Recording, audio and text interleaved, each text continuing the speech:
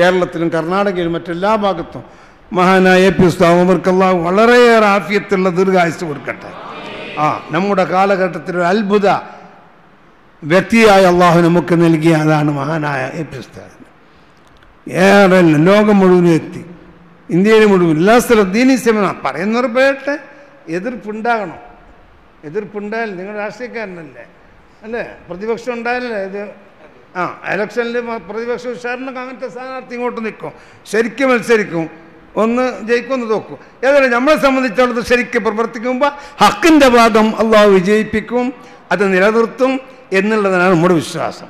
ഒരു വ്യക്തിയെ ഏതെല്ലാം നിലക്ക് ഇത് പണ്ട് പഴയ കാലത്ത് ഏതൊരു യുദ്ധത്തിലൊക്കെ ഓർമ്മയില്ല, മൊത്തത്തിലൊന്നും എല്ലാ ഭാഗത്തുനിന്നും അമ്പ്, എല്ലാ ഭാഗത്തുനിന്നും അമ്പ് വന്നുകൊണ്ടേക്കും. ജാഫർ ബിൻ അബീ താലിബിനോ എന്നെനിക്ക് സംശയം, മൊത്തത്തിൽ എല്ലാ ഭാഗത്തും അമ്പുകൾ വന്നുകൊണ്ടിരിക്കുന്നു.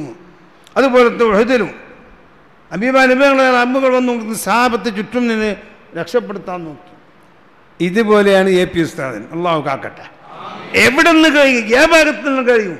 മുജാഹിദിൻ്റെ പേര്, രാഷ്ട്രീയക്കാരുടെ പേര്, മറ്റുള്ളവരുടെ പേര്, എന്തെല്ലാം ഒന്നല്ല, ബാക്കി മുഴുവൻ എതിർപ്പ്. ആ എതിർപ്പ് എത്ര ശക്തിയുണ്ടോ അത്ര തന്നെ ശക്തിയിൽ അദ്ദേഹത്തെ അള്ളാഹു ഉയർത്തുകയും ചെയ്തു, നിലനിർത്തുകയും ചെയ്തു.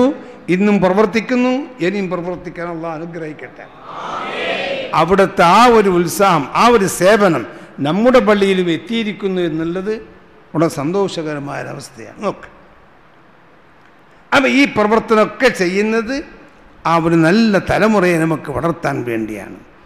ഇപ്പം ഇന്നലെ നോക്ക്, എത്ര കുറേ ആൾ സഖാഫികളായ അഡ്വക്കറ്റുമാർ, അവർക്ക് ഞാൻ ഇന്നലെ ഇത് കൊടുത്തു, ഹൈക്കോടതിയിൽ നിന്ന് സ്ഥാനം കൊടുത്തു. അപ്പം മൗലിക വിദ്യാഭ്യാസം ഒന്നിനും നമ്മൾ പിന്നോട്ടാകാൻ പാടില്ല, എവിടെയും മുന്നോട്ട്. ഒരു വലിയ ആലിമാണെങ്കിൽ അവന് ഭൗതികമായ